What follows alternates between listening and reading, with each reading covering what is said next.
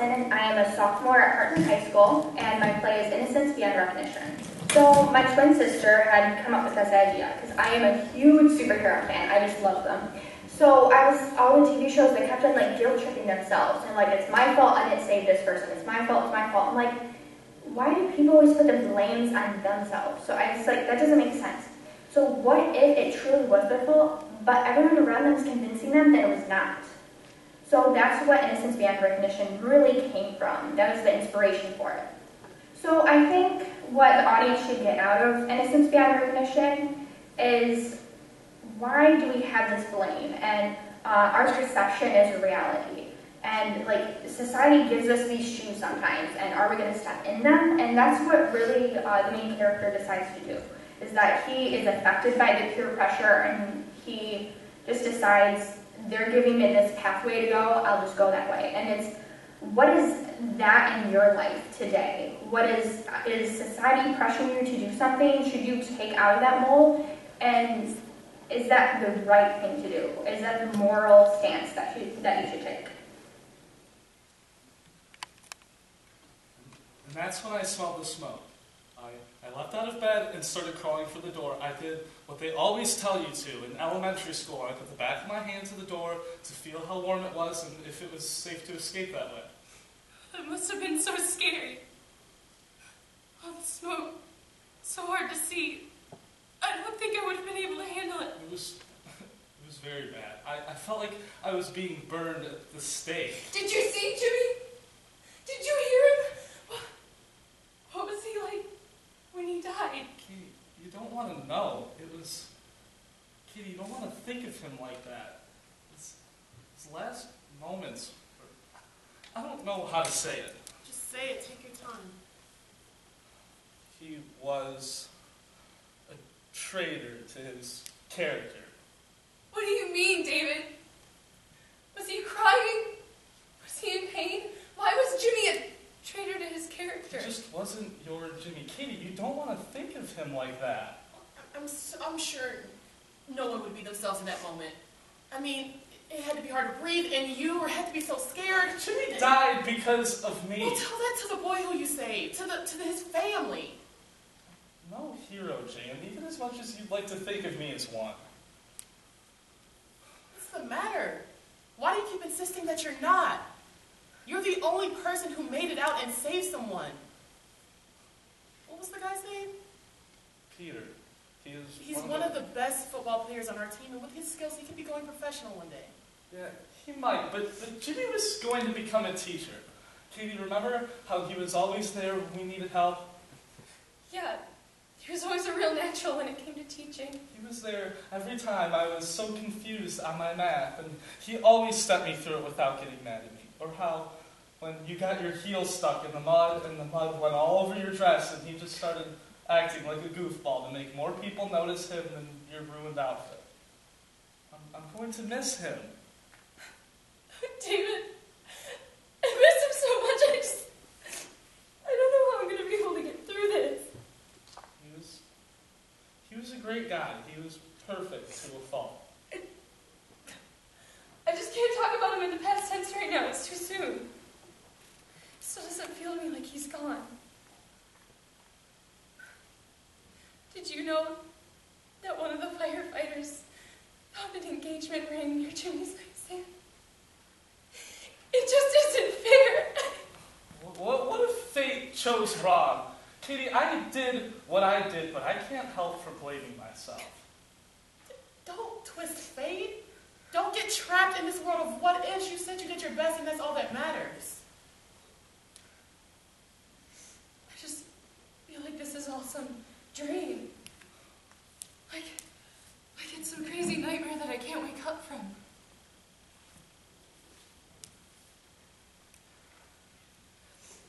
I know this is a hard time to bring this up, but weren't you and Jimmy arguing about something recently? Yeah, but it doesn't matter now. None of it matters now. Should I have done things differently? I mean, it just happened so fast. Why do you keep coming back to that you should have done more? You were the only person to save someone besides himself. You were not some failed superhero. You had so much courage. You're a hero even if you don't feel like And besides, you need to stop worrying this handsome head off of yours. No girl is going to want to be around you if you have all this negative energy. I think I just need some time to think it all through and take it all in. Yeah, definitely. And you said your parents are driving up, right? Yeah, I had to call them about an hour ago because they couldn't figure out how to use the phone to text me. Parents. So they'll be here in a couple hours, giving me some time to sleep a little.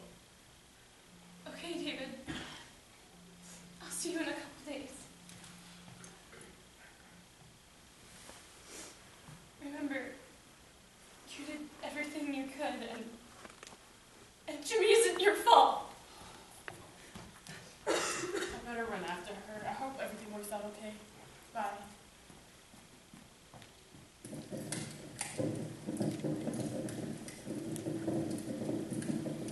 The fire outside the door wasn't bad. I heard screams and started running towards Peter's room. I yelled through the door to see if anybody could hear me. There was no response, even though seconds before he was screaming. That's what fire does to someone. It makes you fear for your life and not care at all about what you're doing. Peter would have never been caught dead screaming like that on the field. I kicked the door down and almost stepped on a crumpled heap of Peter. I slowly dragged him out and closer to the exit when I passed Jimmy's door. I could see Jimmy's hands grasping at anything to get himself out of his room. So I put Peter down. Oh, sweetie. Oh, my goodness. Look at these burns on you. Has no one been in here to help my sweet boy? Mom, the staff here has been nice, and I'm okay. I could go home if I had a place to stay. I'm fine. But you look terrible. Honey, of course he looks terrible. He was in a fire. You know what? I know what I'm going to do. I'm going to sue that school. That's what I'm going to do. How dare they put my poor helpless boy in harm's way when he's supposed to be there getting an education, not being some stand-in firefighter. David, you could have died. Mom, you don't understand. I keep on telling everyone that it's my fault. But they can't understand. It starts making me wonder if I'm wrong. Please don't sue. She's been like this the whole way up here.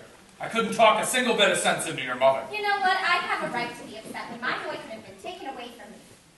Now, David, you said that you felt like those boys losing their lives was your fault? You know, 4 of my buddies died in that fire. Guys that had their whole lives in front of them, and because of a terrible fire, those lives are gone. Way too soon. 3 were on another floor, but Jimmy was in the room next to me. Jimmy died because of me. David! I just felt like I was doing something good when the fire broke out. Yeah, I saved one person's life, but I failed to save another.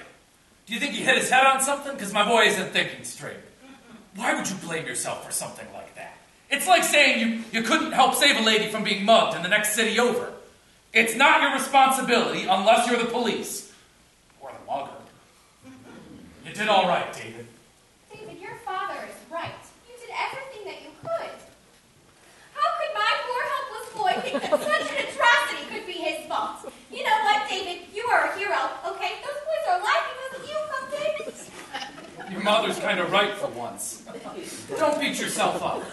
You helped someone. You put others before yourself. That took determination and sacrifice. Now, if only you could carry those traits into your studies, you could really achieve something. Girl, you should not be talking about the things when you're so good. Would you just stop lecturing me on my grades for a minute? That's all you ever do. Does it seriously take a fire to make you guys come here and see me? Do you think you can just swoop in here and save the day? Well, not in middle school anymore. Mom, you are always babying me. I'm an adult whether you like it or not. And I'm sorry if I don't think of you as a hero like a lot of their friends do about their dads, but you're no Superman. There are no real heroes in this world, just people who decide who lives and dies at their feet. There's no Captain Americas or Spider-Mans, just people who get caught in the crossfire and decide to do something about it. So, what are you even doing here? David!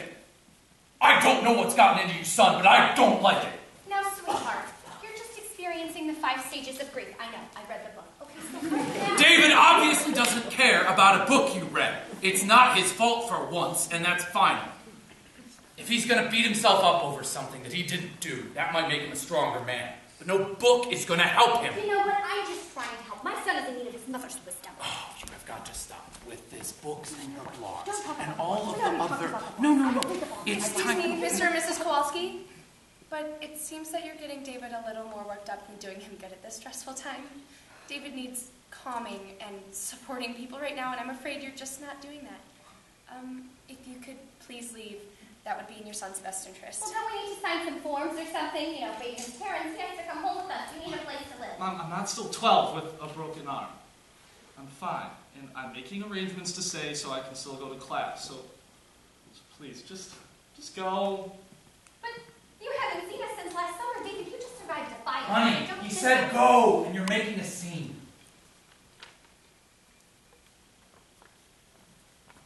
I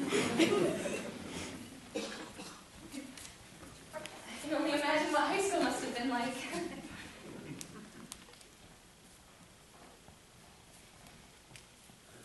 Get some more sleep. It's the best thing to help you cope.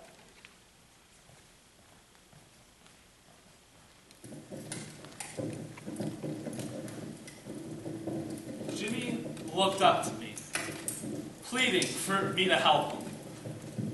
I took a step forward and gave him a hand to help him up.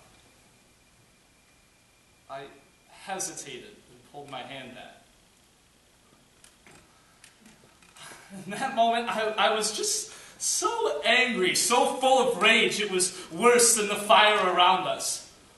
In that moment, all of my rage was focused on the coward of a man before me. I know what I did was wrong. I know what I did wasn't the moral thing to do. I'm being portrayed as the hero, but I'm truly the villain for what I did to Jimmy. Or, better said, didn't do. It was wrong. But in that moment, it felt so right.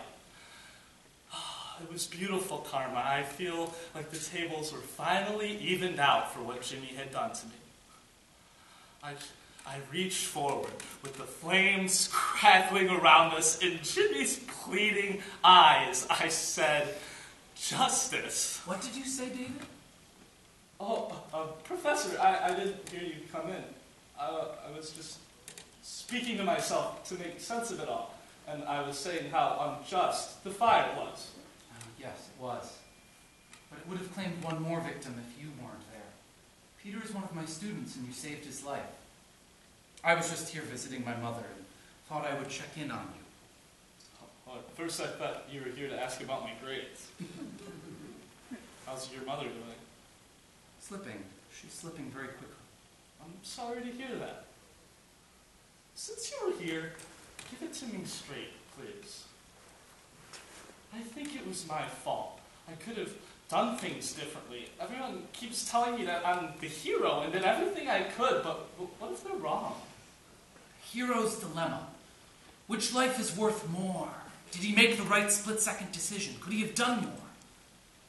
Tell me, David, do you keep on replaying it over and over again in your head? Is there a moment when you think you could have done better? Something different that would have made a different outcome? Tell the negative committee that meets inside your head to sit down and shut up. You were put in a situation and you reacted to the best of your ability, not even knowing if you would make it out alive. You didn't know the outcome as you do now. You put your own life at risk. You helped others before yourself. You were scared. It was in the middle of the night. What? Hope you were more awake than you typically are in my class. What I'm saying is that you probably weren't thinking clearly. Yes, you could have made better decisions, but you can't change that now. Unfortunately, this night will hang on your conscience for the rest of your life. Now, answer me honestly. Do you know who started the fire? I don't know who started the fire. Is that why you came in here? To question me if I started the fire? No. The police are thinking arson, but they don't think it was someone from the dorms. Whoever started the fire is responsible for the 4 deaths. Don't blame yourself that you couldn't save them from the situation that you were all put into. Make make sense? So you're saying it's not my fault? David, it's not your fault. Thank you. That is the best explanation I've gotten. I know that you and Jimmy were close friends. Did he seem different at all to you in the last few days? What do you mean, Professor? Did he seem more stressed? Was he anxious about anything? Did he tell you at all how he was feeling? No. Why? Why do you ask? Well, Jimmy's a rather stellar student. And on his last exam, his name at the top was erased a few times. He knows his own name, right? He did quite poorly on the test, even though I thought he understood it well. What are you getting at here? The police are thinking arson, but what if Jimmy really... What are you saying? Are you saying that the fire was a suicide? Are you accusing Jimmy of starting that fire? I'm not saying anything, but it's something to think about. Was there anything at all that just didn't seem right, David? We need to know if this was supposed to harm others on purpose.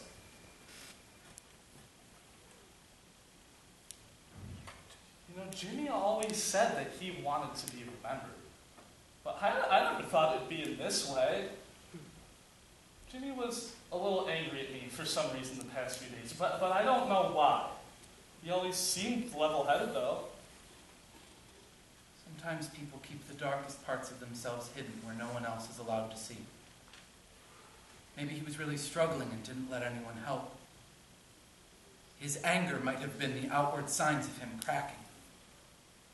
I just never thought Jimmy, the nicest guy, would ever do something like this.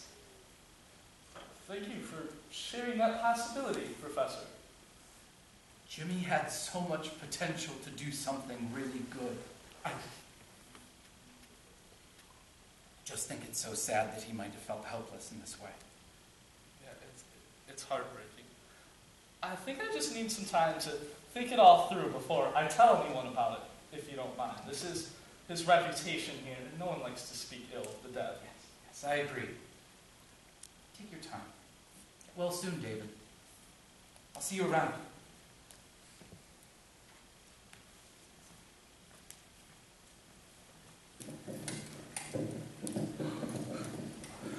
I reached forward, grabbing Jimmy's hair, and said, "Justice. This is justice for ruining my future. All you had to do was take the test and write my name on it. I would have graduated and gotten the best job. I would have had the perfect wife, had a big house, worn a nice suit. I would have been happy. But instead, I'm going to be thrown out of college and accused of cheating, all because you chickened out." I stepped on Jimmy's fingers with the heel of my foot and whispered, "Sweet justice." Jimmy started coughing real bad from all the thick black smoke. It was then that I knew what I was going to do. Jimmy was beginning to go unconscious, so he was easy to move aside when I reached for the door. The doorknob wasn't hot, so it was easy for me to lock it. I gave the door one good kick to make sure it couldn't break through. Suddenly, all the rage was gone. It felt so good. But then the fire was starting to get hotter and hotter, and it was harder for me to breathe. So I picked up Peter and I carried him out of the door.